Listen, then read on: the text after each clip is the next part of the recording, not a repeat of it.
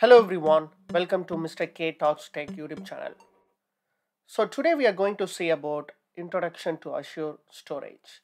So this is the part 6 of Azure Beginner Series playlist. So let me start with the different Azure storage services offered. The first one is Blob storage, and then we have file storage, table storage, and finally queue storage.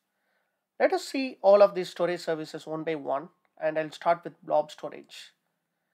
So blob stands for binary large object, which means that it is mainly used to store unstructured data. So what do you mean by unstructured data? So when you consider text, images, videos, audios, all of these are considered as unstructured data. So we all know that in the traditional database, the tables are stored in relational format, right? So we cannot store a text or images or videos in the traditional tables.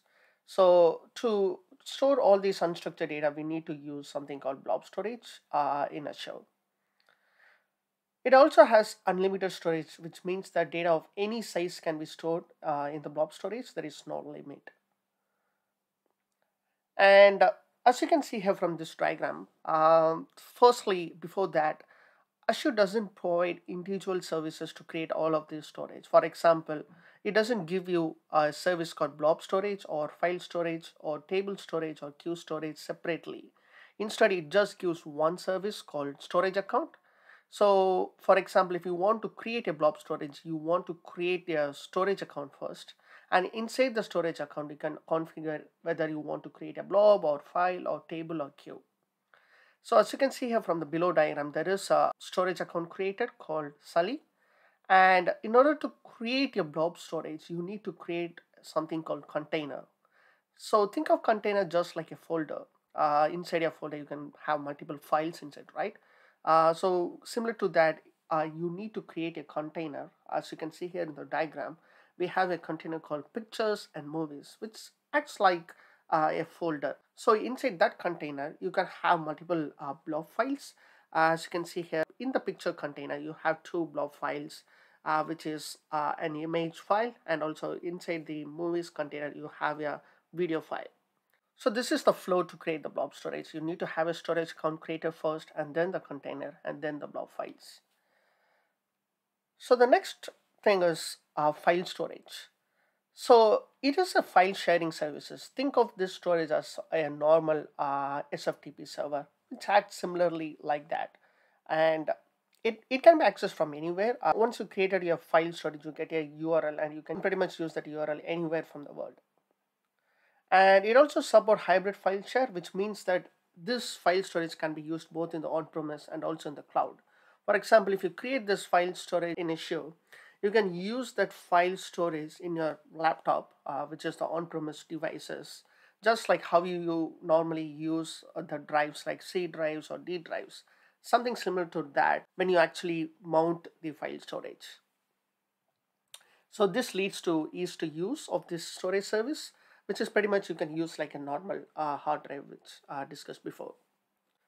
So this is pretty much very simple to set up. You just configure the file storage in Azure, and you can use it from anywhere, from the on-premise or from the cloud, using some connection protocols.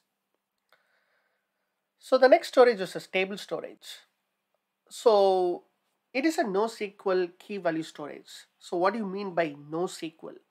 It doesn't follow a fixed schema.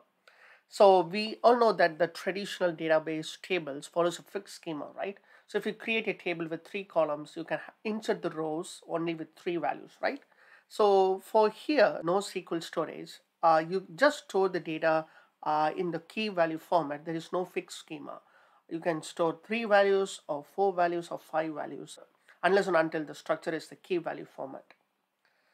And it is less cost compared to traditional SQL table, and also it has high access speed. So to configure the table storage, you need to have a storage account first. So here you don't have to create a container like how we used to create in the blob storage. After creating the storage account, you can directly create a table. As you can see here, there is 2 tables, customers and wine photos. And inside the tables, you have to supply the values in the key value format.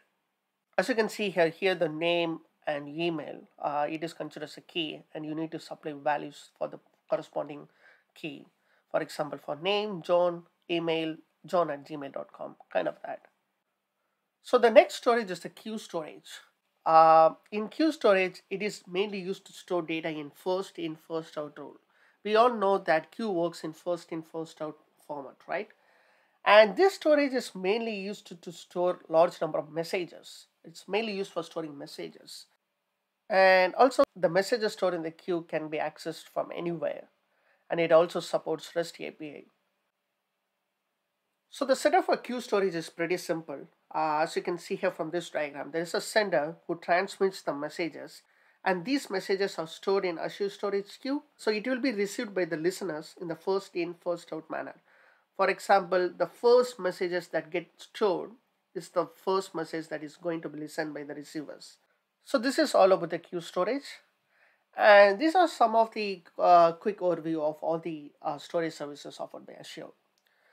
Out of all these four, Blob storage is the one which is mainly used because of its capability to store unstructured data. Because we all know that in today's world, all the data is really valuable, not only the structured data, right?